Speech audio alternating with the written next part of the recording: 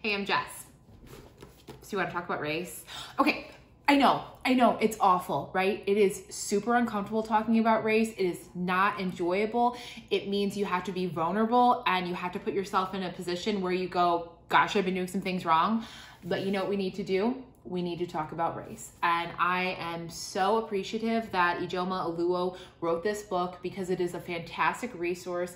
It is absolutely something that's going to get you thinking and hopefully also getting you making some change. I bought this book last summer and I just read it. And you know what that is? That's privilege, because I don't have to think about race every day of my life, and it is not right that other people do. And so either I'm okay with that or I need to take action. And so reading this book is one step towards action, and now I gotta do some other things, right?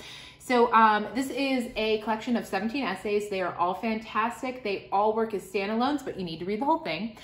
One of the things that I think is gonna be really good about this book for me is that it definitely has staying power. It's also a really great reference. So I plan on referring to it as I need it.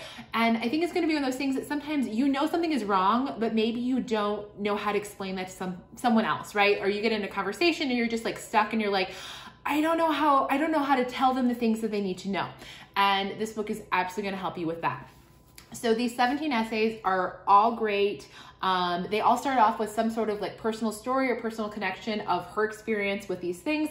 And then they lead you into kind of like the nitty gritty facts and the details and like kind of laid out step by step, like here are some reasons why that's not okay.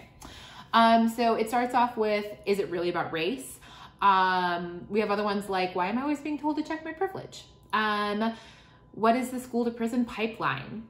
Why can't I touch your hair? What are microaggressions? I just got called racist. What do I do now? So there are lots of discussion prompts. I mean, the whole book is basically a discussion prompt, right? And there are lots of moments where she makes you think. And I appreciate that this is full of tips. This is full of strategies and ideas. But she's not here to hold your hand, right? Like, you don't get a cookie just for talking about this. You should be doing these things, and we're living in a racist society, and we're either participating in that or we're acknowledging the fact that it exists and we're doing something to work against it. So I appreciate that. I think one of the things that I hope everyone takes from this book is that we need to not ask our Black friends and Black coworkers to explain things to us. We just need to Google them and look them up ourselves, right? It is not okay to put added pressure on someone else to educate us. Let the book educate you, right? So I hope this is a book that you read. I hope it is a book that you think about and discuss. I hope it's a book that you go back to. And I hope that we start fighting against these things, right? Because it's not okay. It's not okay that it took me this long to read it, but I'm glad that I read it and I'm glad that I faced it. And so you want to talk about race? Yeah, I do. Not because it's pleasant, but because it's not okay that racism exists, and I need to do something to change it. So I hope that you feel that way too. I hope that you pick up this book. I also hope that please look her up online, watch some videos of her talking. I think those are incredibly valuable too. She has put so much good out into the world to help us understand this and tackle it.